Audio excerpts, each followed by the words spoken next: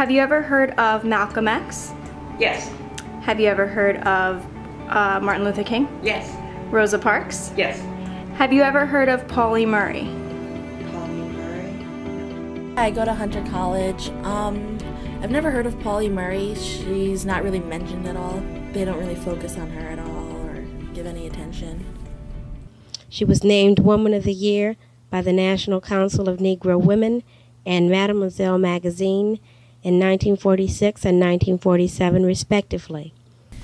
Pauli Murray was a nationally known lawyer, a writer, a poet, a human rights activist, an Episcopal priest, Reverend Dr. Pauli Murray. Pauli Murray's life did not start out as great as it had ended, and neither did her ancestors. Pauli Murray's great-grandmother, Harriet, was a slave in North Carolina. She was repeatedly raped by Sidney Smith, the son of her slave owner, James Smith. Eventually, she became pregnant and gave birth to her daughter, Cornelia. Sidney's brother, Francis, was disgusted with Sidney's actions toward Harriet and fought and won for the ownership of Cornelia.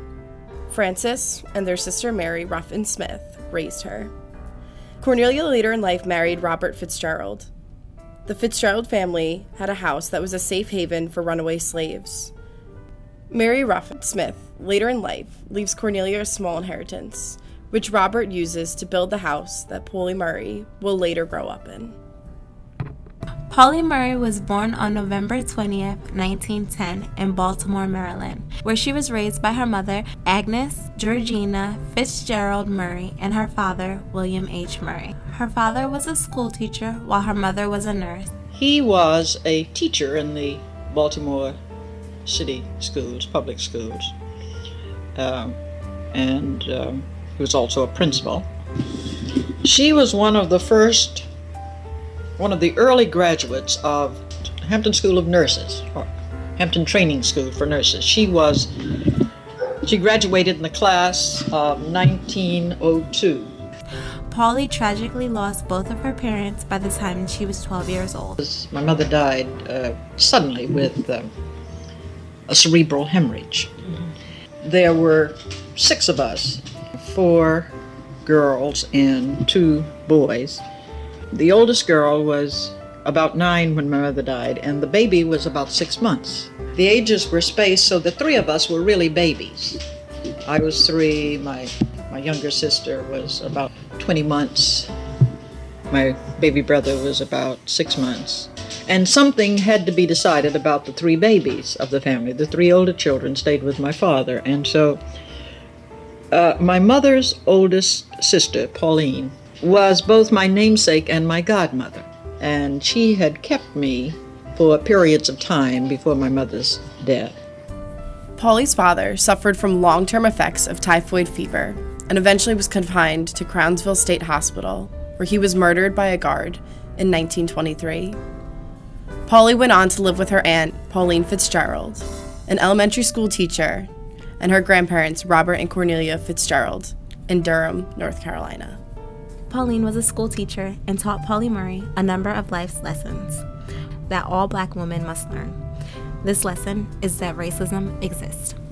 Beaten to death by one of the guards at the institution, William H. Murray, 30 years old, colored, a patient at the State Hospital for the Colored Insane at Crownsville, Maryland, was found dead in his cellar.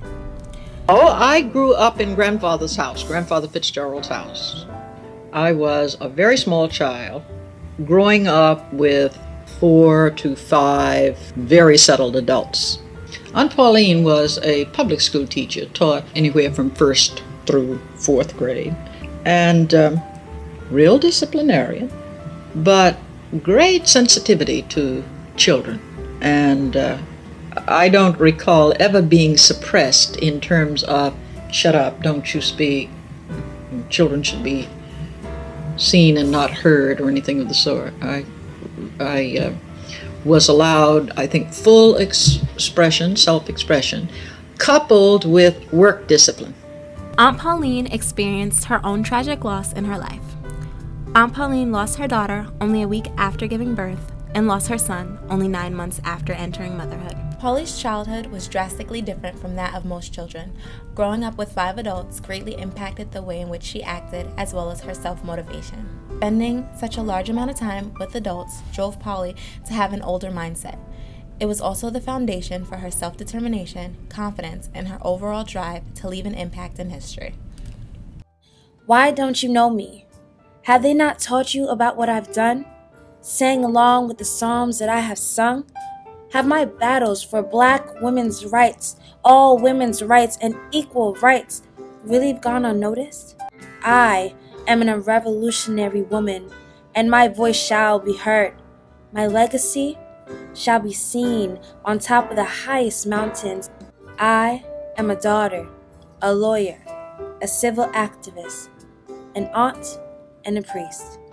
I am Pauli Murray. That's me. I'd like to share some of my personal experiences about the Reverend Mary. So I'm going to refer to her as Aunt Pauli because she was my great aunt. I would like to tell you who she was when she was in my life and at the end of her life. These are my own personal lessons of love. I spent time with her when I was in my teens and my 20s. My mother and I would visit her in Boston, and during family functions, I was always reluctant and somewhat afraid of her because she always challenged me to be all that I could be. Well, at 20, I really didn't want to hear that.